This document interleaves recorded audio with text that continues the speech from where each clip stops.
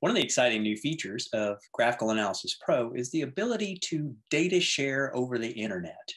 And this allows a machine, a computer, or phone that's collecting data with sensors to send the data to someone else with another device somewhere on the internet.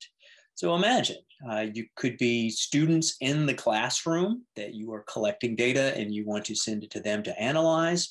Or it could be a situation where you are in a hybrid environment or a virtual environment and you are collecting data and sharing it to your students wherever they are.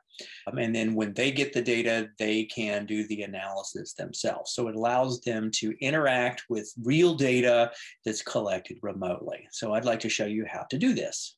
So for this video, I'm going to collect some data, and I chose to use the hand dynamometer, just grip strength. I just need to be able to get a little data. And I'm going to share the data with myself. So I'll be collecting the data on the computer here and sending the data to my cell phone that's also running Graphical Analysis Pro. So I'll show you how to set this up for yourself. Now, I've already connected my hand dynamometer to the Graphical Analysis Pro. And so we see here just says force and time. That's the data I'm going to collect. But what I want to do is do this as a data sharing session. So what I have to do is start the session. And I start the session by coming up to this icon in the upper right corner, and I click there. And it says start session.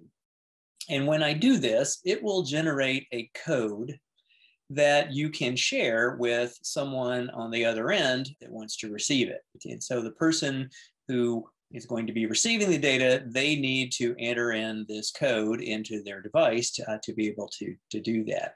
So what I want to do now is I'm going to set this up so that I have my cell phone and I need to enter the code here.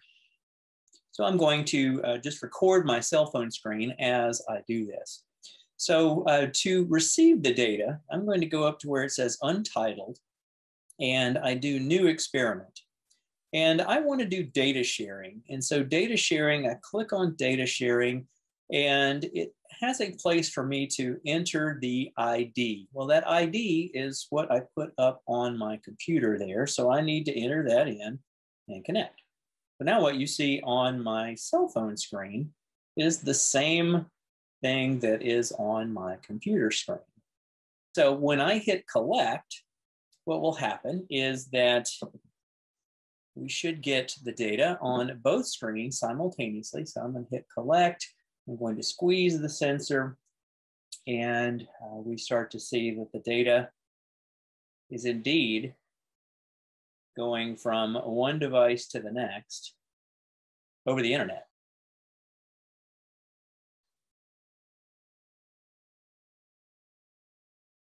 Now, one interesting thing about data sharing is that I'm only sharing the data between devices. So if I do analysis on, say, the teacher computer, in this case would be here, if I come and examine and look at values and whatnot, it does not appear on the person on the receiving end. They just have the data. They can do their own analysis. And so this will be a good way to interact with students where maybe you're sending the data to a group of students who are functioning as a lab group, and you've sent them the data and they are asked to analyze it themselves independently of your analysis.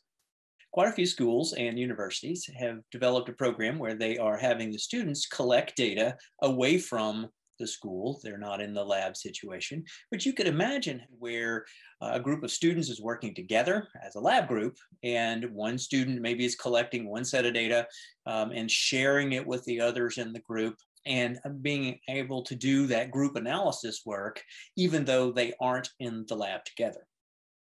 As another example of using data share, my colleague Colleen and I did an Earth Day broadcast where we actually broadcast data that we were collecting, and she was in Oregon and I was in Tennessee, and we were able to both broadcast data from those different locations and share it with the event participants. So I think you'd have to agree that this data sharing feature really opens up the realms of possibilities of things that you can do. The ability to interact with that real data in real time is game changing. And so I would encourage you to explore this feature yourself. If you don't already have Graphical Analysis Pro, you can download a free 30-day trial from Vernier.com, and it's available for iOS, Android, Mac, PC, and Chrome. So pretty much any device that you might have would work with it. And so give it a try and see how it can enhance your teaching.